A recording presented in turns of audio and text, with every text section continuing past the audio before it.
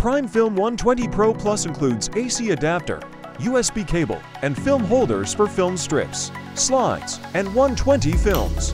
Plug-in adapter, power, then USB into computer. Turn on the scanner, then launch CyberView X.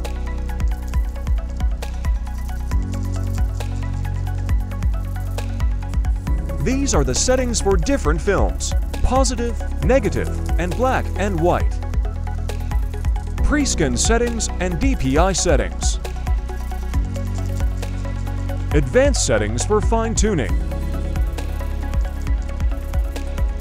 Quality settings and DPI settings for full resolution scans.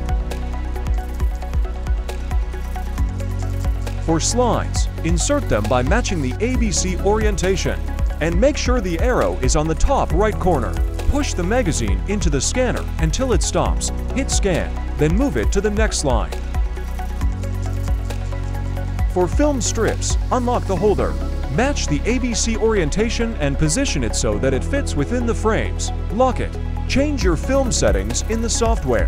Then push it into the scanner till it stops. Hit scan, then move it to the next frame.